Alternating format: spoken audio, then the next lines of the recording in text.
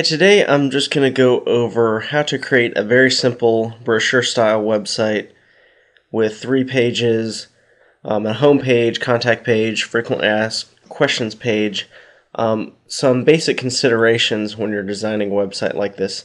I just have JPEG open from the support files, and I'm going to use this one just for part of the navigation. And your first step is deciding how wide the website's going to be. If you want it to fit in older monitors like 800 by 600, then you need to design it for slightly less than that, so maybe 700 and 60 pixels or something like that. If you don't mind those people having to scroll sideways who have really old monitors, screen resolutions, you could design for a little bit higher, maybe for the 1024 by 768 screen resolution monitors.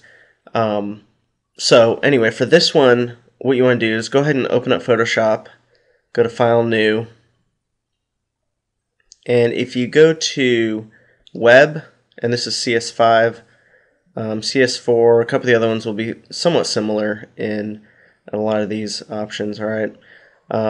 So if you choose Web and then see 800 by 600, but the problem with that, if you design it just to 800 by 600, if your website goes all the way across that, then it still is going to want to bring up that side scrolling bar a little bit, because of the right hand side has that scrolling bar to go vertically, and so usually you drop it a little bit lower than that, maybe 20-30 pixels below that, just depending. But for this one, let's go ahead and design for the 1024, but bring it a little bit lower. I'm just going to do something like 960, okay? So that's fine. Hit height, as long as you have a good height in there, that's fine, but I'm just going to keep it at 960. Hit OK. And that's at 66.7%. If I do Control plus or Command plus on the Mac, you'll see the actual size here. So on my screen, which is high resolution, it fits on part of the screen. That's fine. We're going to put the content in here, and then on the sides will just be the background. All right. So first step is we want to have our text for the navigation bar. Go ahead and make sure you get the layers palette open here. If not, you can go to Window, then Layers. I'm just going to click and let go and type in Home, and then I'm going to press space bar and just kind of divider, and then I'm going to type in questions, same thing, and contact. Alright, go ahead and press the Move tool up here on the toolbar. Make sure Show Transform Controls is selected, and I'm going to move it over here. That fits pretty nicely across the top there. Don't like the color too much. I'm going to change this. Actually, I want those dividers to be black, so I'm going to bring that down there. And for the text, I'm just going to make something like that. And I want this to be, if you want to be the same text, you could click that eyedropper tool while you, instead of selecting something in here, see it previews it over there, but you could actually click this and it would do the same exact color. And so we'll do that. Alright, so we have our navigation bar, and if you remember our photo over here, I'm just going to click and drag that off that tab up here, and then choose the Move tool and click and drag it over. And I'm just going to use it as a smaller photo here.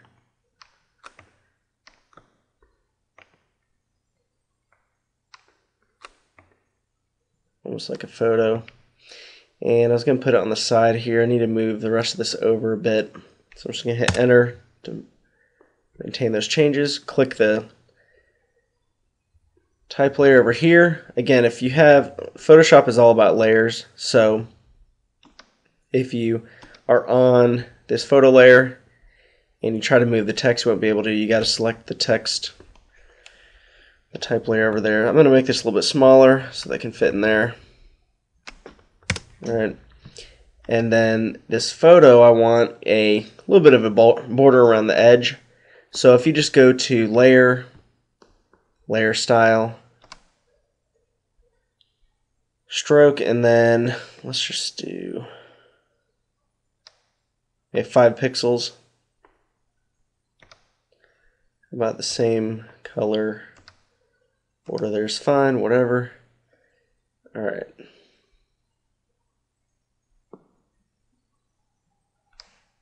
All right, you can use the arrows if I'm moving around or whatever. All right.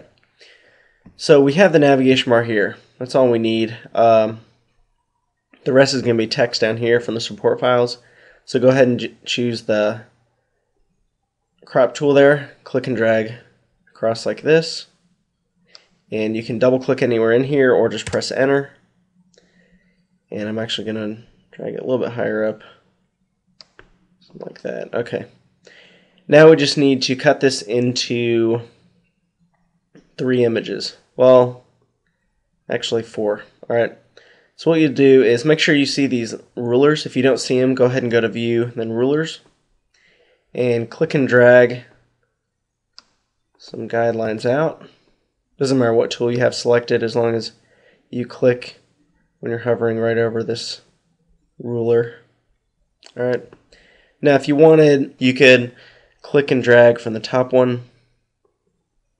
And if you wanted to, just have this as an image down there. And I'll go ahead and do that just for this example. Alright. Show you what I mean.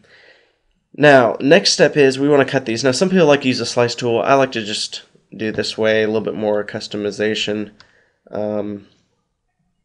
So go ahead and click on the marquee selection tool, and I'm just going to click and drag across this area. This is not going to be an image link, it's just going to be an image.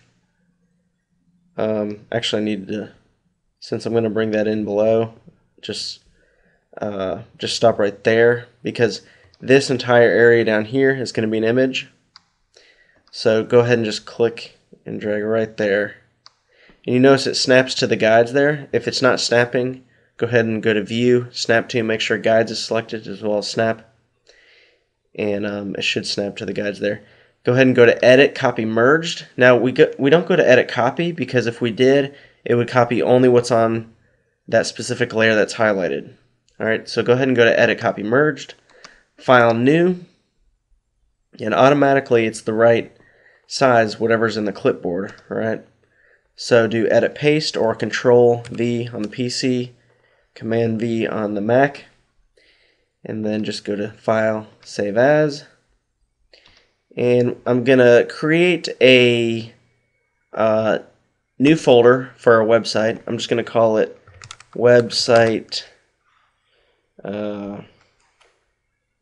Let's see, it's about balloons and beyond, so we'll just call it balloons website. Alright, I'll double click on that, and then I'm going to change it to JPEG. I'm also going to click new folder again to make a subfolder within there, and double click on that so it's in the images folder, and I'm just going to call this balloon.jpg. Alright, 12 maximum is fine, and I'll go ahead and close that out. I'm going to repeat that process for these as well. So I'm going to go through this really quickly. Edit, copy, merge, new, Control S or Command S to save, and I'm going to call that home.jpg.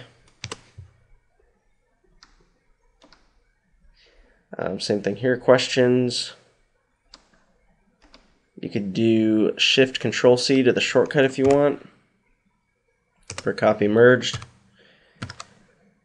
And I'm just saving these. Be sure you click on that, go down to JPEG.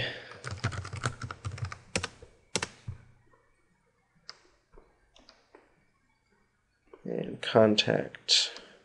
Oops, didn't go all the way to the edge there. Edit, copy merged. And then I like to name them just something I'll remember.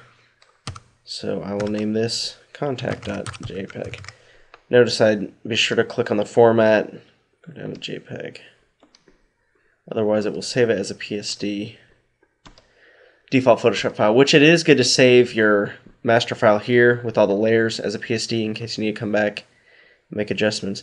And the last step, I'm just going to click and drag all the way across for that file there, and a copy merged for that image, And just going to go to Save As. I'm just going to call this maybe the baseline of that area. Just something to remember. Alright, so that's all the images. The next step I'm going to go on the next video is to create our InDesign, or our Dreamweaver file, and actually bring those images in, add the content from the support files, and make those clickable links. So be sure to check out part 2 as well.